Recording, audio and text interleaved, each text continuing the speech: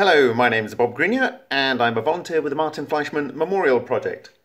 Well, yesterday I shared a part one of Vortex flow and stability in exotic vacuum objects, and I didn't have time to get out all the things in that presentation, but I'm going to fire you with some other key points here.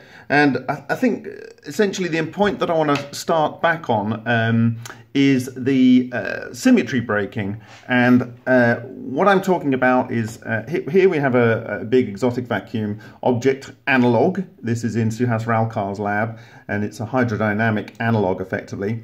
If we go back, what's happened here is a kind of exotic vacuum object has come here, let's call it, and it hits the large toroid, and it does some symmetry breaking here, and this causes it to disintegrate. Actually, during that disintegration, there's a couple of survivors that can go on and fight another day, and this is something that we see in LENR tracks. So anyway, what am I talking about? If I go here, this is the model of the exotic vacuum object, and I've done 3 levels, and there's one thing I just want to clarify for anyone that's not really got it. The only thing that moves is the smallest level, and it moves, for instance, if we're tractoring around this way, the small toroid itself rotates within itself. So it's like going like that, it's going like that, the small toroid. And it's also rotating around like that. That's it.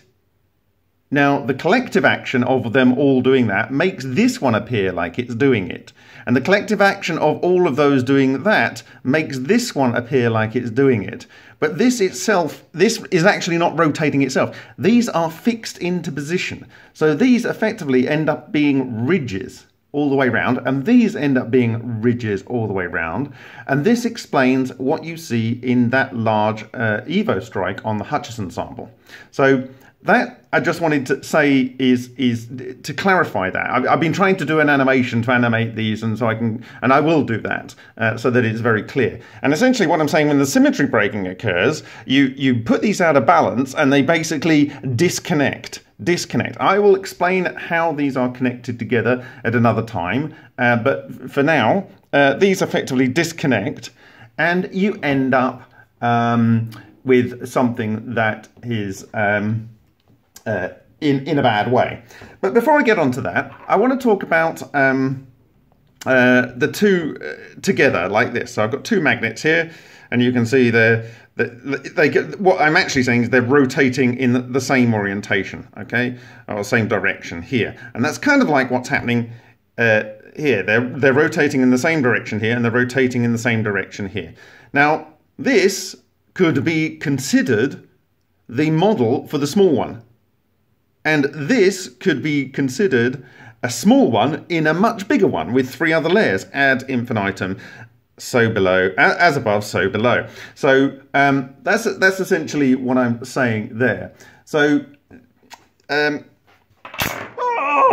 ow, be careful with these things. Okay, so when 2 of them come together, I did this video here. And essentially, you've got a North Pole here and a South Pole here. And this effectively is your smallest exotic vacuum object cluster.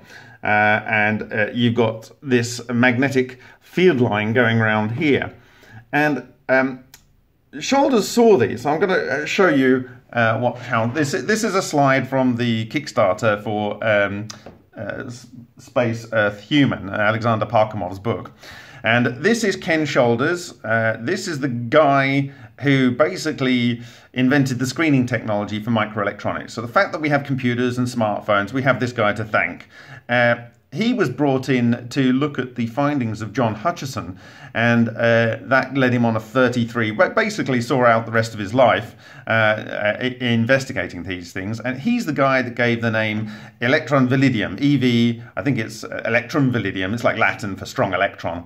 He then changed it to charge clusters because he realized it wasn't always just electrons, and then he changed it to exotic vacuum objects because he realized they weren't just normal clusters of normal charged particles. Anyway, so he's got here an individual strike here. So now my magnets are all in a block. I'm gonna have to show you this. So basically, the EVO has come in, and just like it did in the Hutchison sample, it's touched the surface, and it's basically turned this. You can see the crystal grains on this lead glass. Well, it's made a completely amorphous blob. This is what you see with EVO strikes. It converts something that's crystalline into completely amorphous, and it does it without even melting it in the traditional sense. What you've got here is you've got two tori, and they're arranged like this. And I'm going to be able to show you many, many, many examples on all kinds of LENR experiments where you see these structures. But essentially, this is that way round, and this one's the other way round. I should have coloured it. And effectively, you get to see these outies and innies, outies and innies. And this is showing the magnetic flux line. Now, this isn't two EVs that are bored through the surface. This is one that's come down like this one that's joined with it.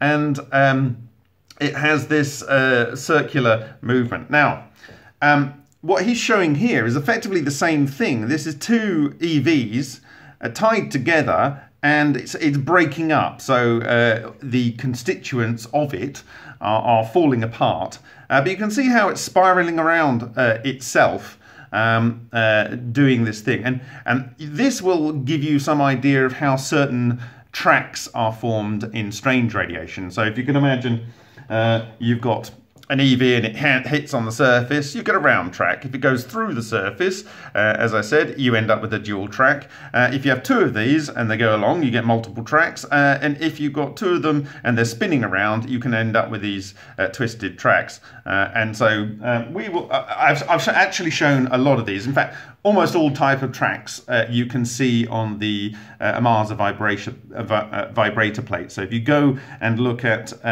strange radiation videos on our YouTube channel for the AMARSA vibrator or Project OMAR, that's what you need to type in, just OMAR on our channel, and you will see pretty much every kind of strange radiation track. So anyway, so this is our tori dimer. Make your head spin.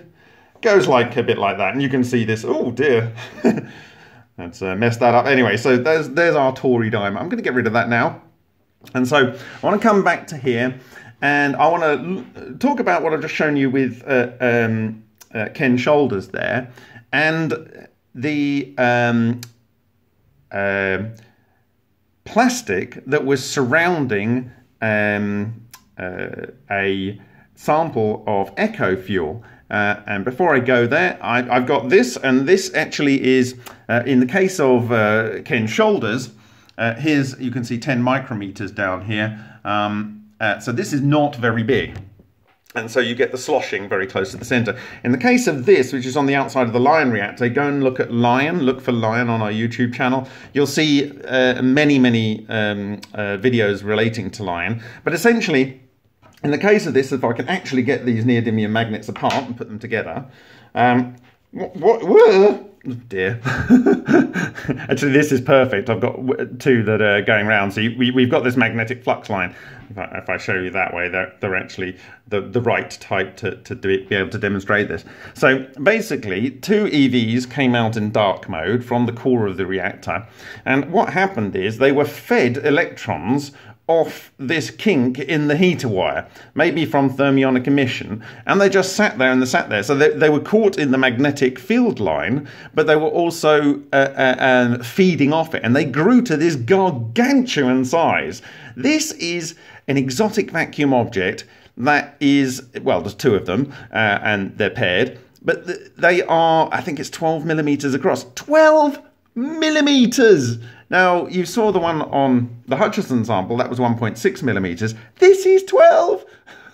So these are 6 millimeters each.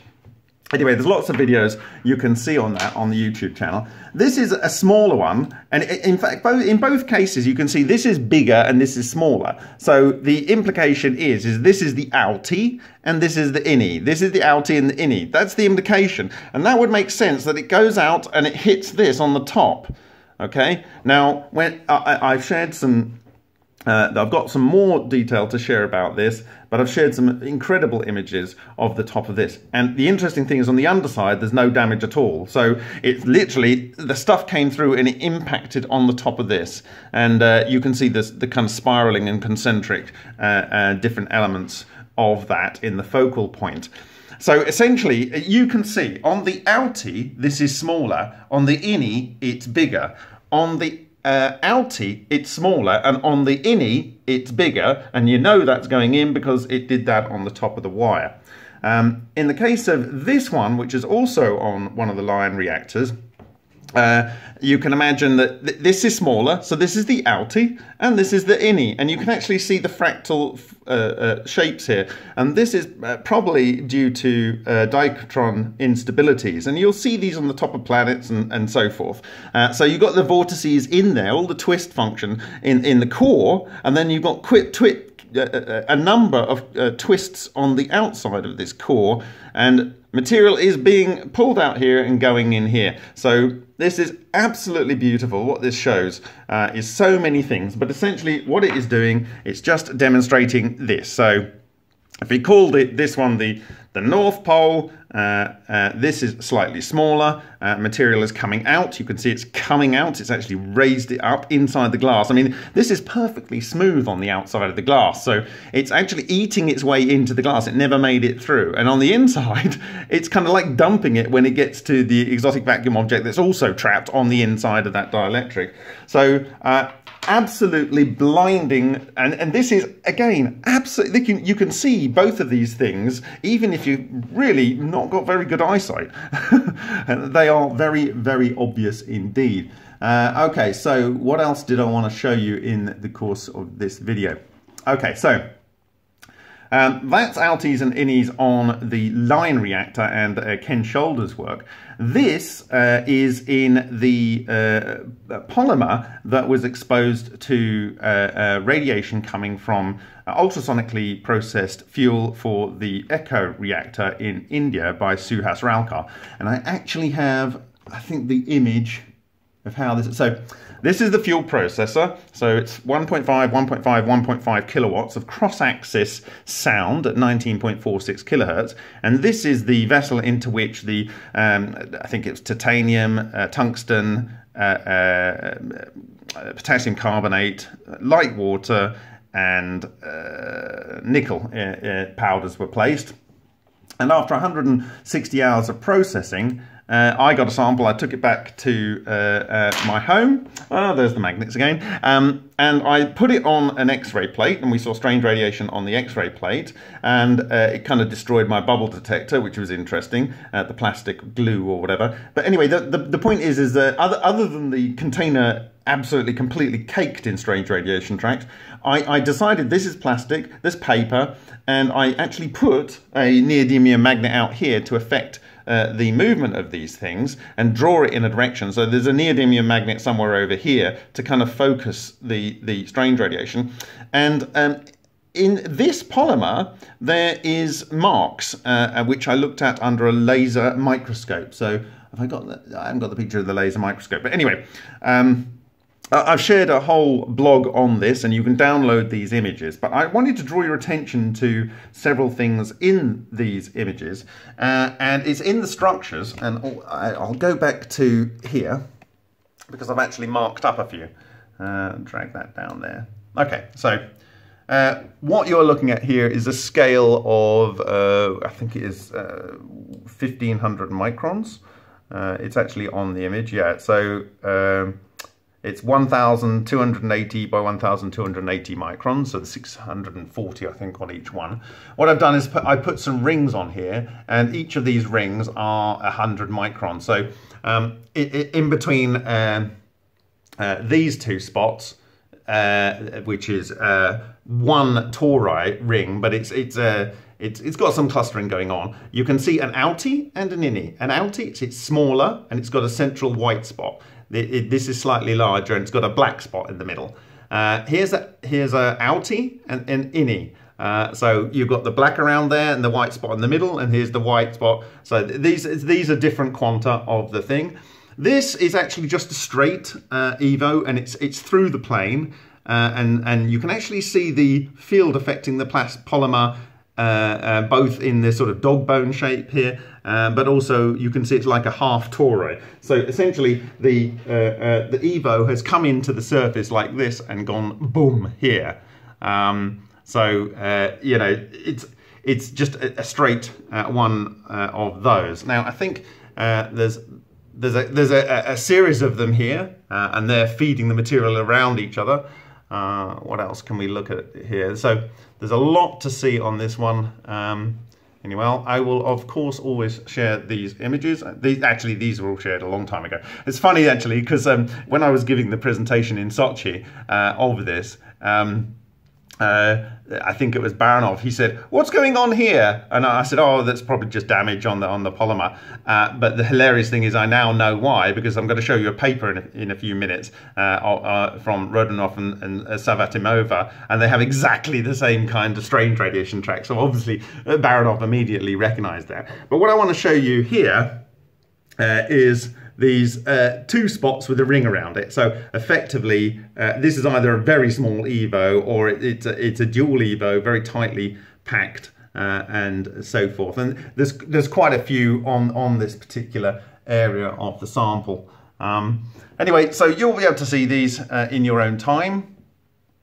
Now, this is where it gets really, really, really interesting. So, what I was saying when we go back to here is if we have the symmetry breaking here and our thing splits, we have a torus that's split, okay? And what does that look like? So I'm just going to get rid of, no, I'm going to leave those up there for the minute. Let's have a look. Is it this one? Ah, yes. So here is our torus split. So essentially, taken our exotic vacuum object, I've broken its symmetry, and it's come out, and it's a bit like a split washer, like this. And you can see it obviously much bigger there. So I've just done a little bit of a rotation here, just a few frames. So you can see, interestingly, this looks a bit like a zigzag, doesn't it? Yeah. Well, RODIONOV and Savvatimova, they did some study, and I will find it. So this is the paper. Obviously, I will share the paper. Okay, so here's a selection of strange radiation tracks. If I go into that, maybe you can see. So here's kind of like the zigzaggy tracks. These aren't so clear. We've shared some incredibly clear images. Actually, this one, I can tell you right now that this is an EVO that's collided with surface. And if you looked at the Vortex yesterday from Alien Scientist and Physics Girl, or I think it's something like that, essentially you got the vortex and it sucks things in from the back, and there's a little dome on the top. So this is an EVO that's hit the surface, and the scoop out there is the dome. So actually the vortice was in here, it scraped stuff around the outside, but you don't get the center spot. So this isn't one that's burrowing the surface, it's just collided with the surface. This is probably a couple of EVOs, a dual EVO, and they're twisting around each other, so you get this braided fashion. This actually, this is a long exotic vacuum object chain that's kind of like wiggled around and it's just hit the surface. So it's like a piece of string that's gone.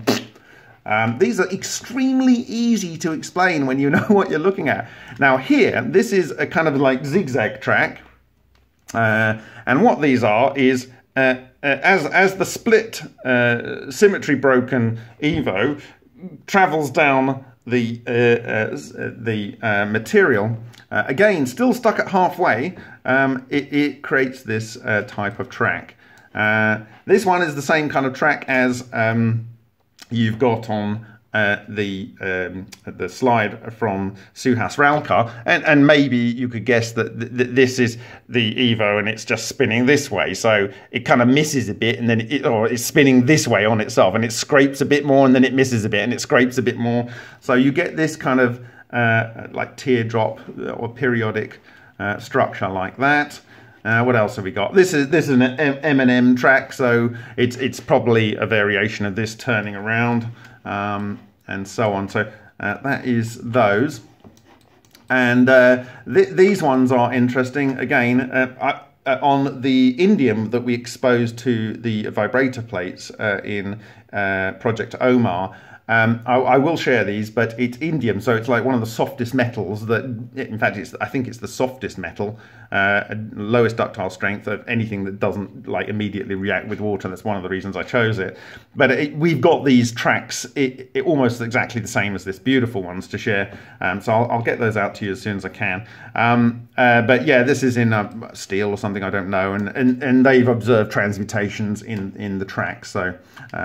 Excellent work by RODIONOV and Savvatimova. Now, the interesting thing is they do some calculations and blah, blah, blah, and there's some speculations. And here we go. They're actually saying that there are some type of flux rings that are able to form these various structures, and when they go through the material, they create a range of tracks. There we go. Now, the really interesting thing here, which I think is going to be a moment where you go, oh my God. There's this, right? What are we looking at here? Well, it looks like our split ring here, doesn't it? Our split EVO. Oh my God. In fact, I've cleaned it up and we've got it here. So what are we actually looking at here? This looks like what came out of an EVO. Now, look at our, where is our EVO?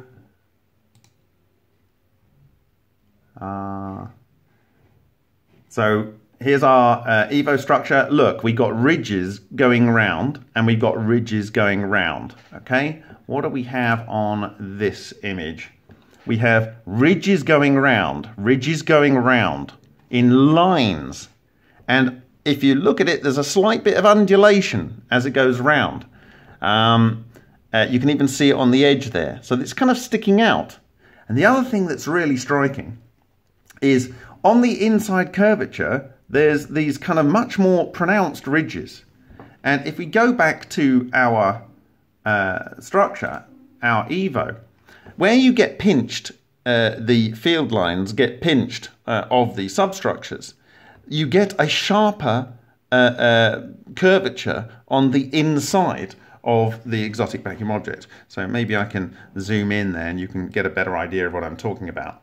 So on the outside, it's a smooth curve, right? More smooth. And on the inside, it gets pinched. So it's more exaggerated.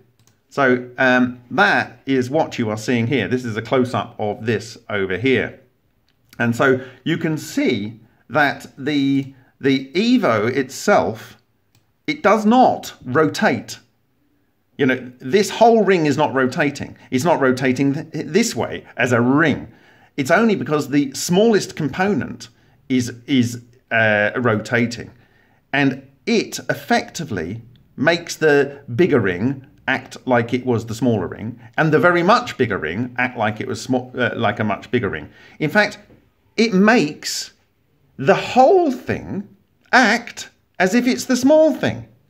It's just like it's a condensate, where the whole thing acts as one thing like the small thing. Oh my God. Are we actually physically visualizing a condensate where they act as one thing in exactly the same way as the sub-things would act? It's a thing of beauty, a real thing of beauty. Okay. Oh my God, I've got lots to do and I have to break off. So where did I want to go with this? So on the Amasa vibrator plate, you know, this is the work of RODIONOV and Savvatimova. On the Amasa vibrator plate, one of those, I was looking at in Magic Sound Lab in California, with the courtesy of Alan Goldwater and some donors that enabled me to go over there and look at some of the materials that I've had over the last couple of years. And I was looking at one of the plates, and it's actually breathtaking what you see on this plate. And I'll go to the, I think I've got the PDF here somewhere. Oh, by the way, this is, if you go to our Steemit blog, you can see this. I posted it 2.5 years ago. This is the laser microscope. These are some scans. You can download all the images. These are the strange radiation tracks on the inside of the material. Anyway, so that's that. Okay, so this is the strike mark. You can actually visibly see these with your eyes. And what it would appear to be is that a rather large exotic vacuum object came in and collided here, or it was a twofer, one here and one here. It might be either, without looking at it completely. But it looks like it's a large object here. And it kind of came in at an angle. This is why this is an ellipsoid. And as it hit here, it broke up, and you've got the debris field, and you've got the shock wave from this thing exploding. And if we go into, where have we got it? Here, we go into the center here. Right in the center, we've got some diamond. We've seen this, and I talked about this on other videos. You can actually look through the X-ray beam, can look through and see some of the material underneath, which is unfortunate. But you know, it's the same as LENR saw in cavitation, the production of diamond. Why diamond? Think about it. Okay, so this is one of them. I will share these images, but let's go into this thing itself really closely. So what I've got is this structure, and as I said, it's kind of like, this is the diamond you just saw, and it's this is one of the flux loops, and over here you have this structure. And I go back here. Okay. So again, when you look at this one that you see here, I mean, first off, I just want to share this with you. We have our scale down here, which is 30 microns. Each of these segments are 3 microns. And if I put this on, so let's look across this boundary here. So if you look across that boundary, you've got 6, 7, something like that. And if you look across this, this is 30, so we take 6 off, we've got 24. So it kind of is the 4D sort of the diameter of the filament is 1, and it's 4 times 1. Let's say 4D for the overall thing there. But anyway, you can look at this in your own time. There's a couple of things I want to draw your attention to. In this one, we have this kind of little ridge around the inside here, which kind of goes a bit wonky over here. And there's almost like a spiral form on the inside of this. But also we have ridges around here, just like we had on the RODIONOV and Savvatimova one. But there's a lot of ridges here, and there's only a few here. Now, look at the end here. We have a pentagon. Now, the ridges, the sub-ridges, and everything, it's going to be a presentation after the weekend. I want to talk about quantization in exotic vacuum objects for the basic building blocks. This is unimaginably amazing. It's unimaginably amazing, but basically, I told you. I think you can guess. You should be able to guess. Anyway, there's quantization that goes on, and up to a certain point, you know, effectively, the nub of it is, there's lots here, so you basically get a very round-looking exotic vacuum object here, and so there's many. But if you only had, like, say, 1, 2, 3, 4, 5 around this loop, but you still have many around here, you end up with something that gives you what do you call it? A pentagon at the end. And the interesting thing is, if we look at the, I've actually done this in another video. This was high bit depth, and if you change with the contrast, you can actually see a pentagon on here. So this EVO was effectively a very similar one to the one that did the production of this particular structure. Now, you can look at the elements in this, and essentially the interesting thing is that if we look at them, and it is 980 and 981. If we go to 980 and 981, both of them have very high iron content. Now, we already showed that when you're using, this was with magnesium chloride, with deuterium and so on, and we showed that the production of iron is highly favorable from the Parkhomov reaction tables. So that's iron.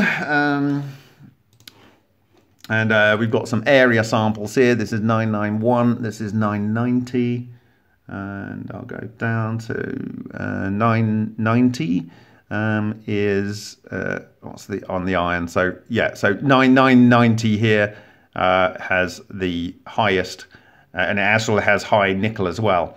And so if I go to the directory on that, so this is a spot viewed under the optical microscope. The two diamond bits here, this is either two EVOs or a loop. I think it's a pair of together, and you can see it's kind of sweeping the material around it. And you end up with this kind of, I call them bagels.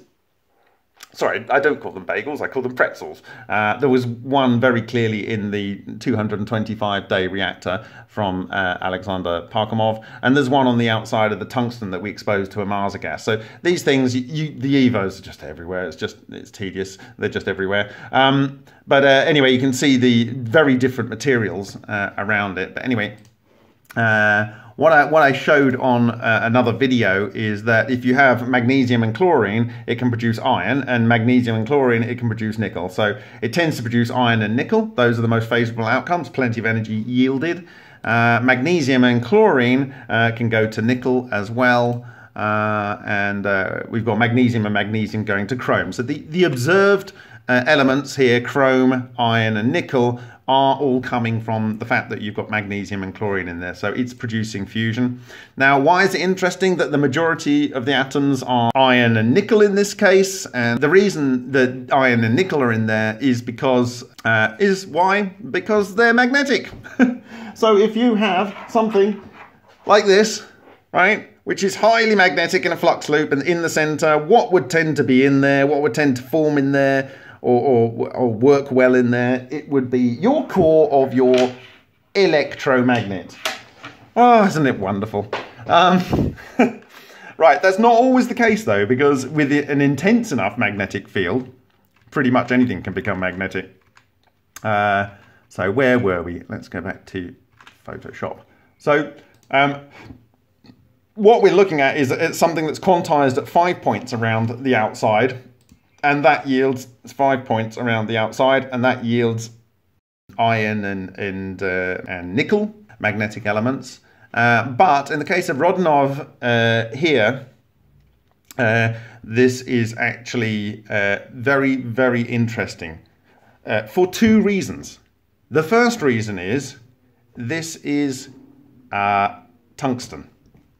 It's tungsten. It's pure tungsten. Wow. So, you know, maybe the quantization here defines the type of atom that gets produced inside. Let me say that again. Maybe the radial quantization of the exotic vacuum object substructures define the atoms that get produced inside when the exotic vacuum object falls apart. Now, here is the absolute killer. What am I talking about?